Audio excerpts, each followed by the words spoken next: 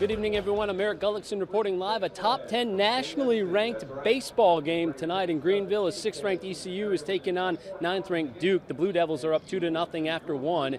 In the high school ranks, the state playoffs begin tonight. And in 2A East, there is an undefeated baseball team, and they're from Greene Central. They have a two-headed monster this year, and that is thanks to one senior who's worked his way back onto the field. It's Austin Hardy, and we feature him in this week's Pepsi Sports Spotlight.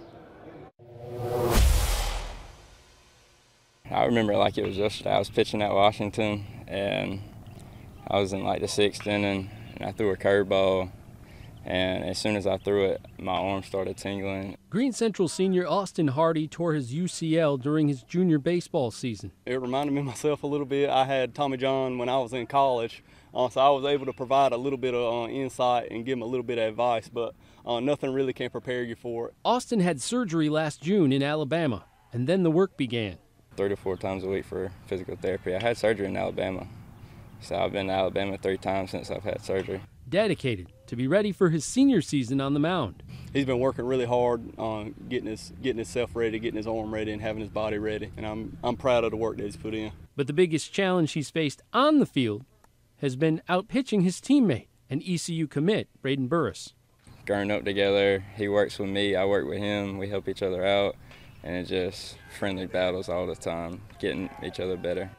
The push and recovery has seen Austin produce staggering numbers. They're really competitive. They pull super hard for each other, but they also want to outdo each other as well. Hardy has 9 wins in 10 appearances with an incredible .39 earned run average. He struck out 112 in 54 1/3 innings. My fastball's gotten faster, and I feel like my curveball and slider's gotten a lot better. I've gotten way better than I was before I had surgery.